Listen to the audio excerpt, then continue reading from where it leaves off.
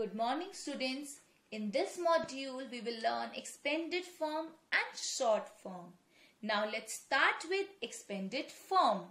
So expanded form means when a number is written as a sum of the place value of its digits. Now understand this definition with an example.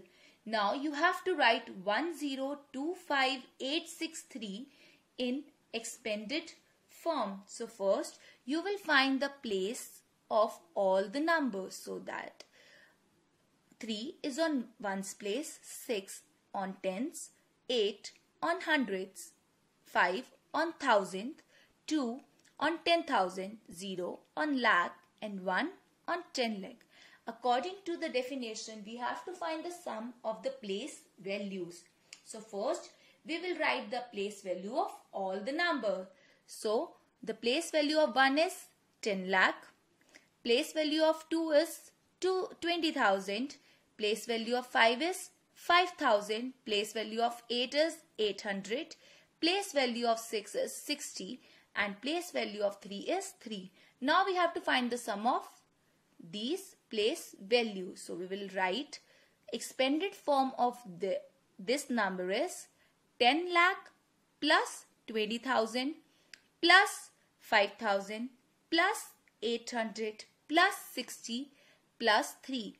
But you have noticed that we have missed this lakh place.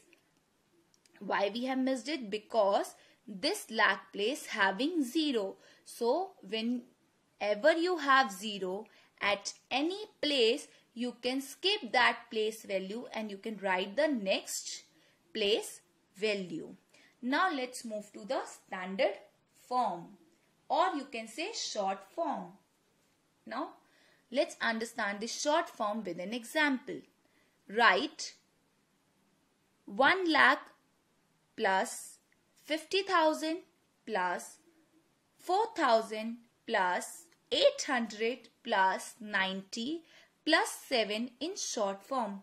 When you have to write the number on short form, first you will find the places of that number. So 1 lakh having lakh place, 50,000 means 10,000 place, 4,000 means 1,000 place, 800 means 100 place, 90 means 10's place and 7 means 1's place. Now when you have to write the number, you will start from 1's place. So the number will be 7. The position of 9 is 10. So that means the number is 9. 7, 9 and 100 place the number is 8. On 1000 place the number is 4.